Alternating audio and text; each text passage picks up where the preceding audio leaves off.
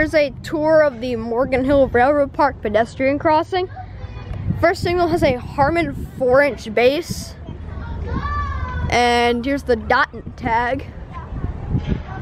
It says the dot number is 720-463M. This has a pair of Harmon 12 by 24 inch lights on a unknown bracket. It has a weird logo on it. I don't know what that is.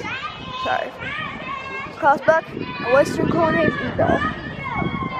The signals are virtually the same, so go there quickly. Harmon base, Harmon 12 by 24s, and the bracket, and no e-bell. Just crossbuck. I'm gonna go across real quick. So there's no trains coming, so we're in the clear here.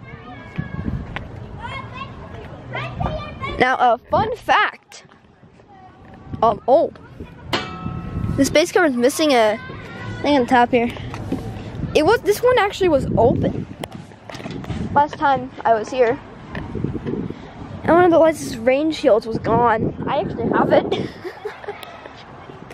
This one has, the Harmon base. There's the dot tag again. The lights are all Harmon. Oh, sorry, that camera popped up. Unknown bracket. And it's the same on this side. Oh yeah, it has a Western coordinates e-bell. Yeah, Harmon base. Lights is a Harmon. Unknown bracket, no idea who made this or could make this. Let me just zoom on the Harmon logo over there. There you can see Harmon.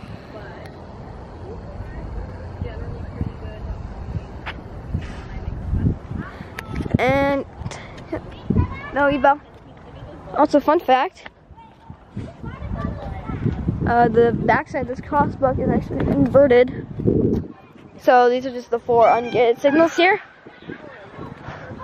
The only thing that I have to complain about is that these lights aren't facing directly towards here. They can't really warn that bell. The only thing we're warning is really the bell. And well, it's a tour. See you guys later. Adios, I guess.